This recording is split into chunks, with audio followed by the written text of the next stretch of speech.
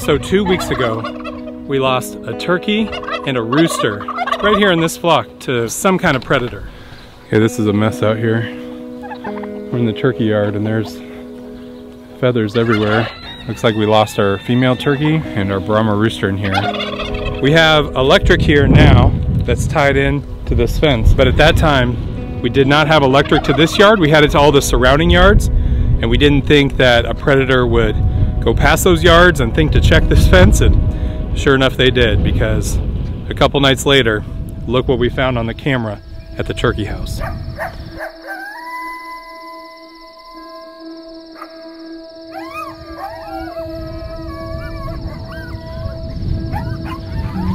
That's right, a coyote came right up to their door, and that's why we were tough on our son Eli when he didn't happen to go in and check and make sure that the female turkey and the rooster were in that night, because they were out and that coyote must have just came right up and got them. It's partially our fault as well. If that fence had been electrified, maybe the coyote wouldn't have come in, but it doesn't stop them with electric too. We've got electric right here at our ducks that are right here by the pond, and just a day after the turkey and the rooster were eaten and taken away, we found a duck right here in the fence. They have electric fence. One of the hookbill females got killed. And we were a little confused on what might have happened that night, but afterwards I was pretty sure that whatever it was chasing them around the fence. May not have actually gone in the fence. Somehow spooked the duck, the female duck, up enough to come right here at the edge of this and was able to grab the neck. Was trying to pull the duck through the fence, ended up pulling the whole fence down as it was trying to drag it, and then I think was shocked by the fence and then ran off. And so it left the entire duck and didn't eat any of it, just happened to kill it. So while Becky and I were out walking, we happened to come across all these feathers out here.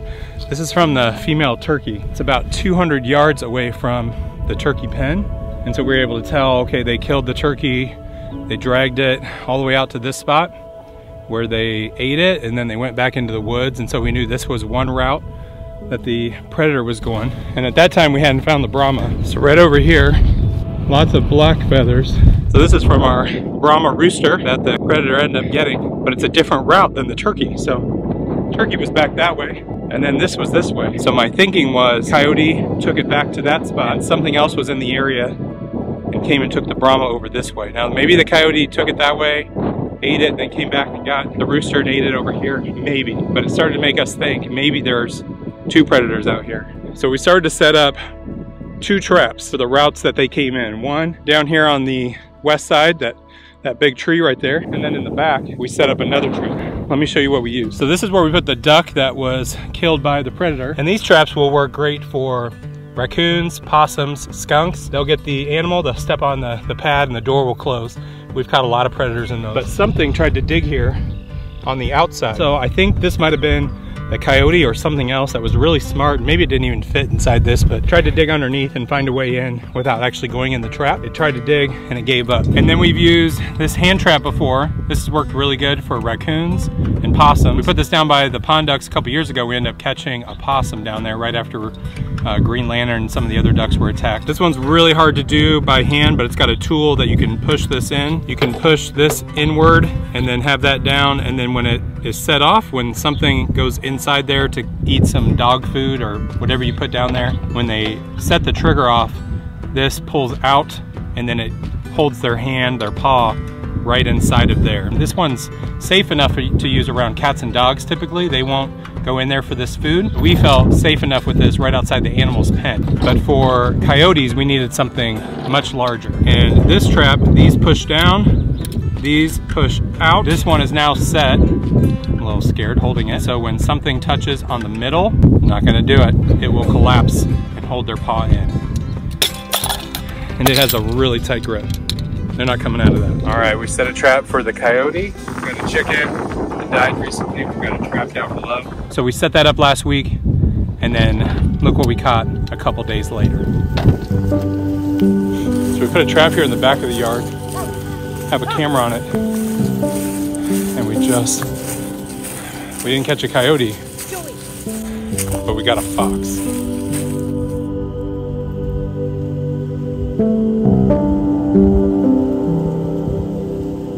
So on this farm, we can't have predators like this. So we're gonna have to dispatch this fox and reset the trap again, because I think there's some coyotes that we still need to catch out here. It's a very pretty fox though.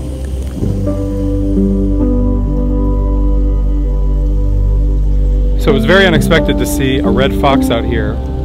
We were still hoping to catch a coyote, and then a couple days later we caught an animal that I really didn't expect to see up close in my lifetime.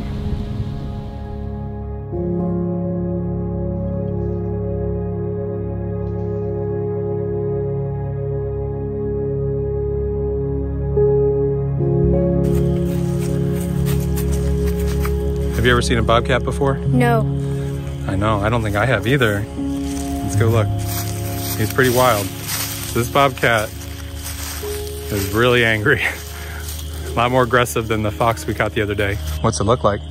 Kind of looks like a big cat, doesn't it? Like a little tiger? Yeah, a little tiger mixed with a cat. Yeah.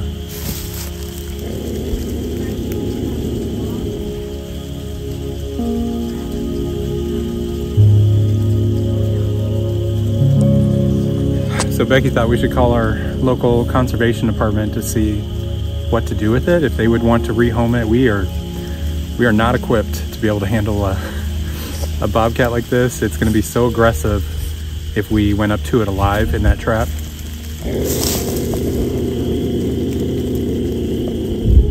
So we're checking with the conservation department to see if they want to do something with it. Otherwise we're going to have to... Oh, careful, careful. Otherwise we're going to have to dispatch this bobcat. It's a lion attack. It's a bobcat. Bobcat. Yeah. It's scary, isn't it? Yeah. Looks like a little tiger. Yeah. Real. Not so small. Looks like a little bigger than a cat. Yeah. I feel like. It's pretty scary when we got up close to it. Yeah.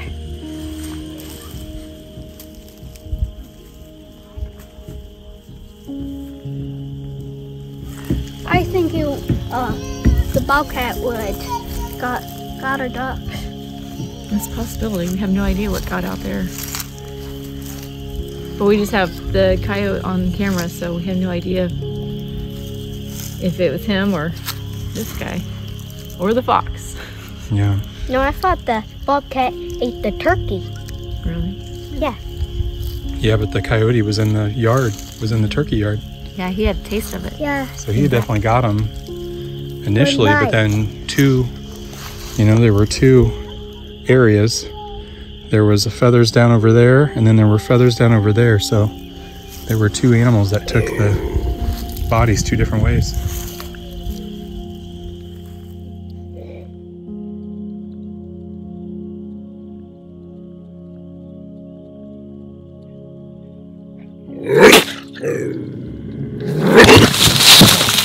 Jeez. All right, so I've contacted our local Department of Conservation, asked them what we're supposed to do. One, they said if you're having predator issues and they are killing your animals, that you're legally allowed to trap them. They did say normally that they want to know if you're setting up traps. They said right now that I'm legally allowed to trap coyotes until April 14th here in Missouri. So they said I'm good till then to keep my traps out. Anytime after that they would want to know about it. So there's a certain time of the year, which is, it's mostly in winter. You can look up dates for your state, but basically said I'm allowed to trap coyotes until then. After that, I'd have to let them know if I was setting up traps on our property. They said they don't have any need or want to come out and take the bobcat for any reason.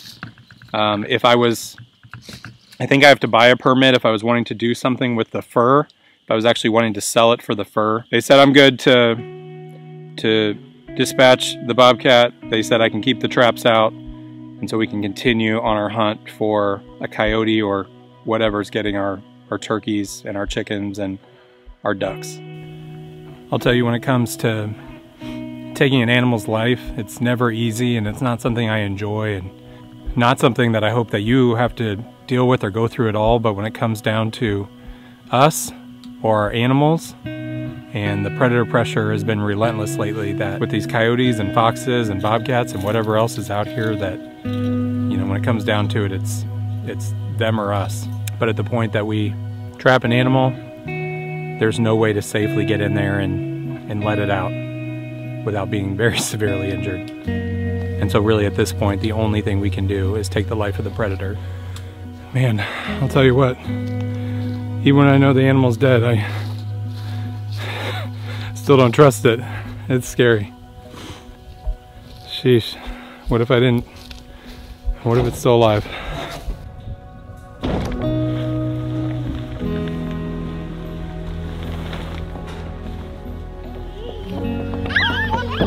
So we've had these square bales here stacked behind our barn since last fall when they were cut. And we put some in our cow barn, but we've used them all up. We give them about one square bale a day, plus they get a big round bale out that they'll take them a few weeks to get through. We're all out of square bales, so we need to grab these, load them up, take them out to the cow barn. But this is our storage, so we can keep them protected from the weather. Big tarp over it.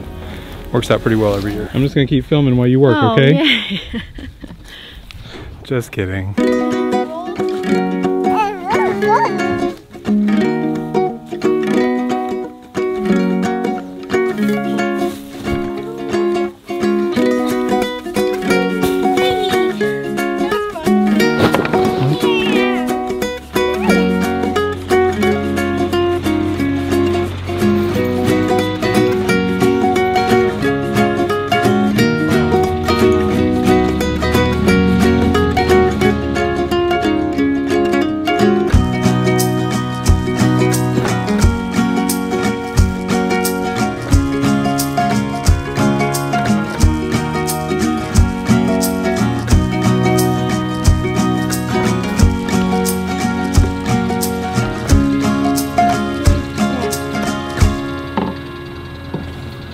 All right, looks good. Good job, Becky. You tired? Yes. All right. Is my face red? Yes. We'll get a big bale out for the cows next, but hopefully all these square bales, that'll last us to somewhere in the summer before we're reloaded with more square bales this fall.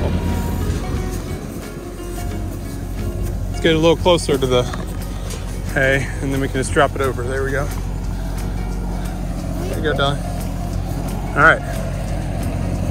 Here we go. Here we go.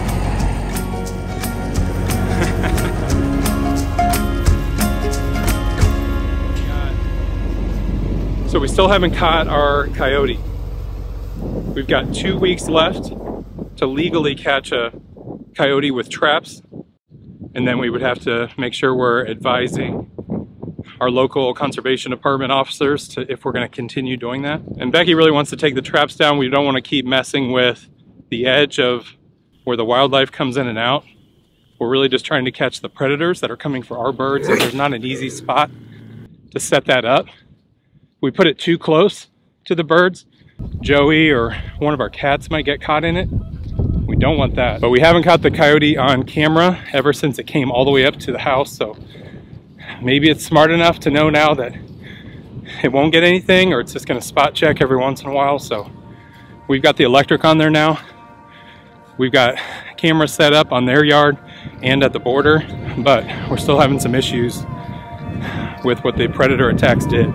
We've got a duck that's being bullied, and I think it stems back to when the predator killed our female duck and set off the balance of our duck yard. So this is Captain Junior. The last couple of years we've had our hookbill ducks down at the pond. We still do have them down there, but we've had a few more, and our original one to hatch out was Captain. She was the leader of all of our hookbills and the one we used for breeding because she had really good genetics. She had a really good curve on her beak. And this is her son, Captain Junior. She ended up dying when she was out on the pond, and we would have predators come and get them at night. And so we've kept them inside a net, but some of our males have picked on Captain Junior here. He's having a rough time. He's had the back of his neck has been a little exposed. He's pretty weak. Feels like he has barely any weight to him. I don't think the other ducks were letting him eat or drink very much. I'm gonna use some blue coat on here.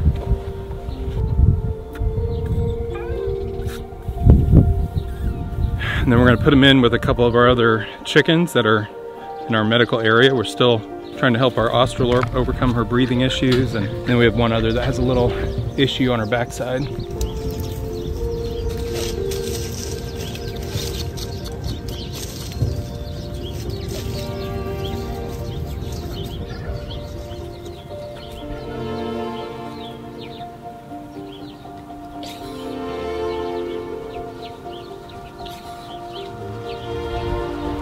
How's it going? Good. What are you doing today? Playing. Okay. So while the predators didn't have anything to do specifically with Captain Junior's injuries, but it was caused by them, because whoever killed the one duck down there, if it was a coyote, a fox, a bobcat, it was a female, and it threw our numbers out of balance and made us have too many males in there, and then the two hookbill males started teaming up on Junior, and that's where we're at. We've got too many male ducks and too many predators, and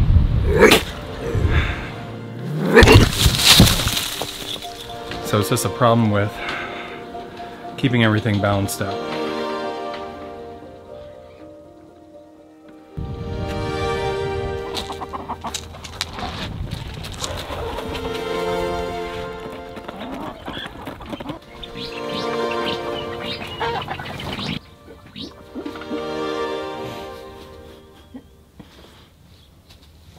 You are so weird.